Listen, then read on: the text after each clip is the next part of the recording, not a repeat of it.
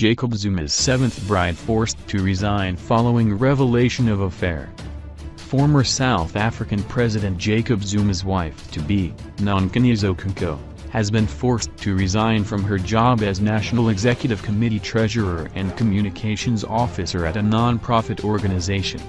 The 24-year-old was asked to step aside from She Conquers for failing to disclose her relationship with Zuma. Leonora May, the deputy chairperson of She Conquers, confirmed that Conco had handed in her resignation on Sunday.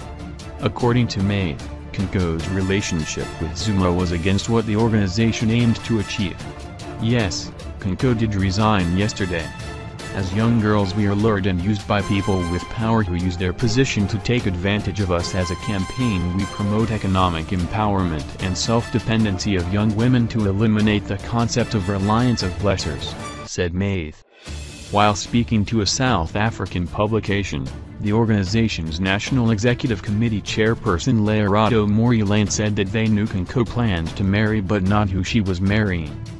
Conco has not been transparent with us, and this is one of the things we are pushing in the campaign for transparency and accountability towards young people, said Morulane said.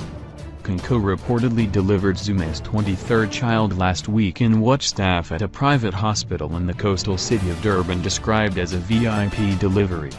She will become his seventh wife, joining his fifth wife took her own life in 2000 and the sixth one, who was his preferred presidential successor, divorced him in 2008.